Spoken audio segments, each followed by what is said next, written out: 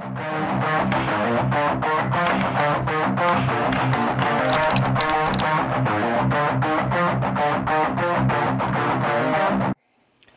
so what I'm going to do here today is replace the original switch in this Epiphone Les Paul with a Switchcraft switch. The original switch has been cutting out about every 6 months or so, and I fix it and it basically cuts out again, always at a bad time. So the first thing I'm going to do is start by removing this switch panel here on the back of the guitar. It's a number 1 Phillips.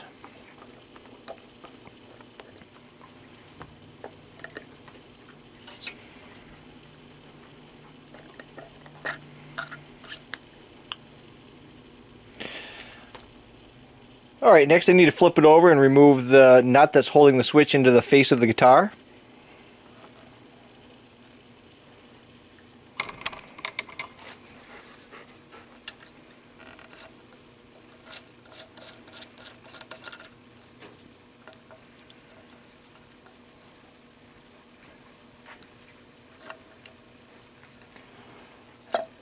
Okay, I have the neck propped up here too so that the guitar's not laying on its face. Alright, so what I'm going to do now is I'm actually going to remove the panel that hides the volume knobs and so forth, just so I can show you where these wires go. I know where they go, I've already checked it out and everything, so but that way I can kind of explain where the wires go. Alright, let's remove that one next.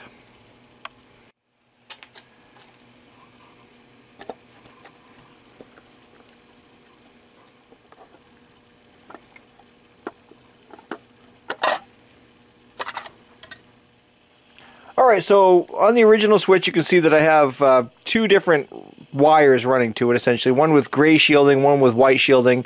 The gray is a strand of wire and a ground, and then the one with white shielding has 2 wires and a ground. So you can see on this one the ground is here, and then you've got 3 different legs. So we'll take a look at the Switchcraft here in a minute, but at first I want to go back and show you where these go on the other side of the guitar. Alright, so you can see the wire here with the gray shielding. That one had the single strand running to the center of the leg and a ground, and that goes directly to the output jack of the guitar.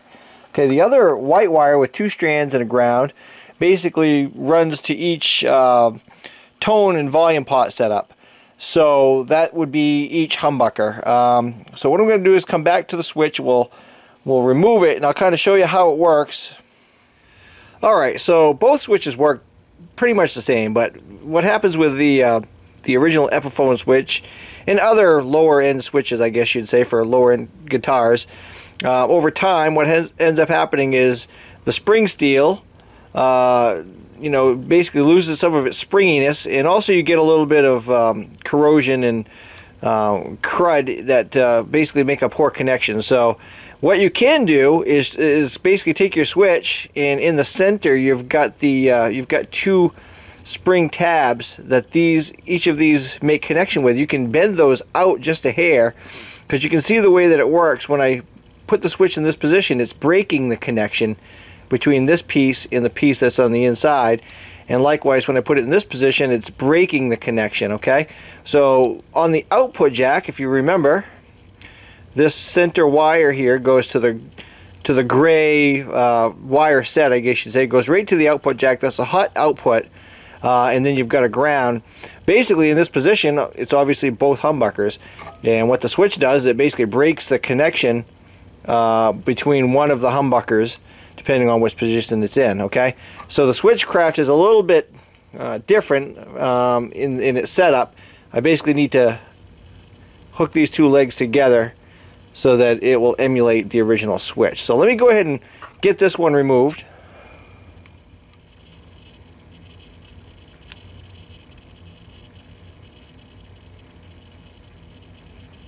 Okay, so basically I'm just going to touch my soldering iron to each leg and gently pull on the wires. I could cut these wires. I have plenty of slack. I could just cut them and strip them back a little bit, but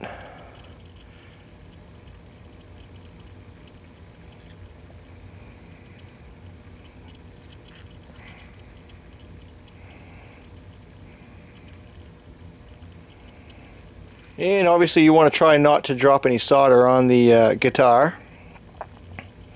I may end up cutting this ground. Oh, there we go.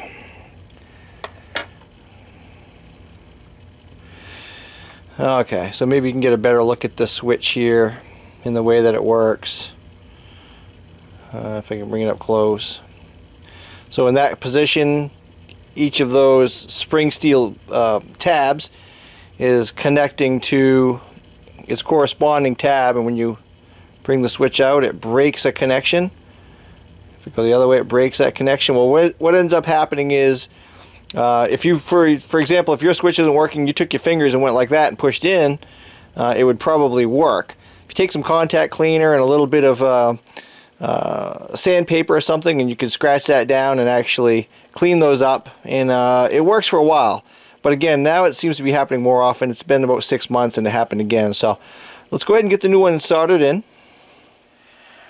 Alright, so what I've done is I've actually stripped back the shielding on each wire to give myself a little bit more room to work, as well as the overall shielding, just so I could get that ground wire out and get that big gob of solder off. So I'm going to go ahead and pull that ground wire through first here. And you might need to flatten it out with some needle nose or something. And I'm just going to pull it in all the way, and the reason why is because I want to solder it up relatively close, because I don't want that ground, and I'll cut the excess off, but I don't want that ground to hit any of these legs. So I'm going to come up from underneath with it, like that, and pull that out. I'm going to solder it just like that. Okay, let me get my soldering iron here. Alright, so what I'm going to do is actually put a screwdriver in this hole, because the wires keep pulling the switch out of my way. And I want to be able to get this on camera for you a little bit. Had to let my soldering iron heat up again. Alright, so I'm just going to basically touch the leg. Make sure you got solder on the wire and the leg. Kind of move it around a little bit. Try not to drip any on your guitar finish. I'm going to flip it over here.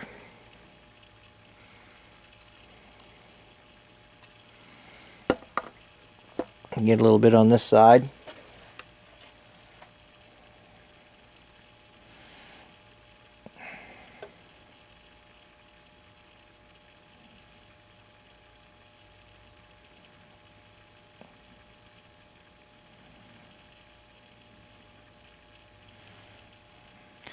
You don't need much, but on the ground I'm putting a little more because it is 2 wires and it's kind of bulky.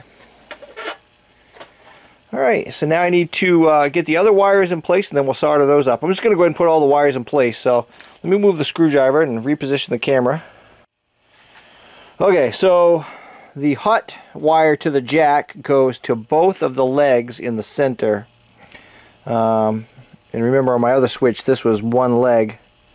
But on this one there are 2. I'm just going to squeeze them together a little bit. Take my wire and I'll wrap it around and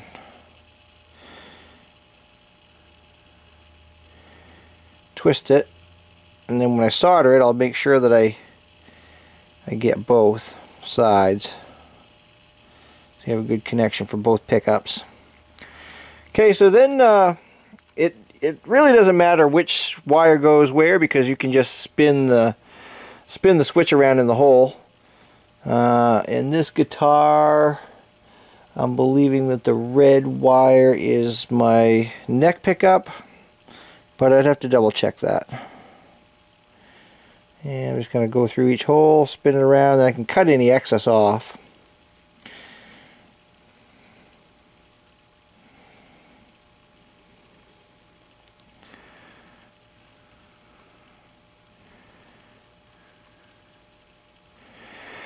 And we'll go on the other leg with the other white coming out of the white wire.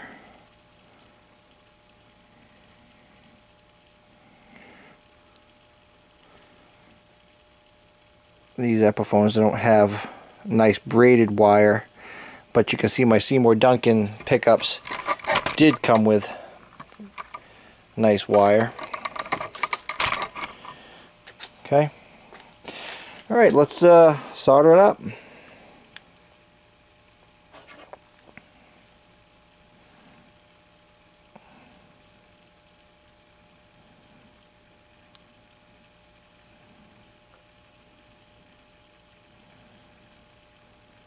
Okay, I'm going to do this side while it's on this. Right, it's on this side of the switch.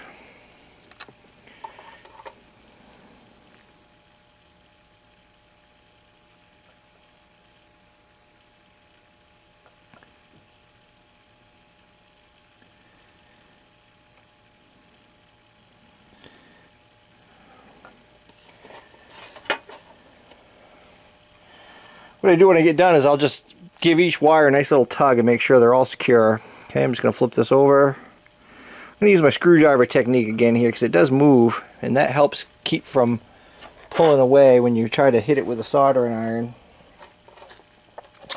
I'm going to hit this side again. Just make sure I have both legs on this white wire here, this jack wire.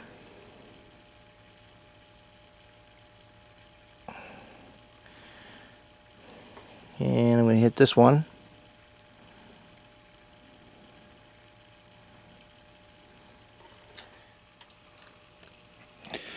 Alright, so I'm just going to give each wire a nice wiggle, make sure that they're all secure. I'm also going to take a quick look at this ground wire, make sure it's not touching anything. Everything looks like it's in good shape.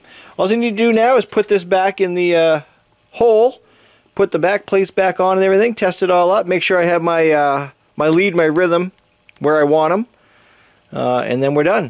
Thanks for watching. Hopefully this has been helpful if you're replacing the switch on your Epiphone, Les Paul, or guitar in general. Leave questions and comments below, and if you want to see more of this type of stuff, hit that subscribe button, and as always, I appreciate those thumbs ups. Thanks for watching.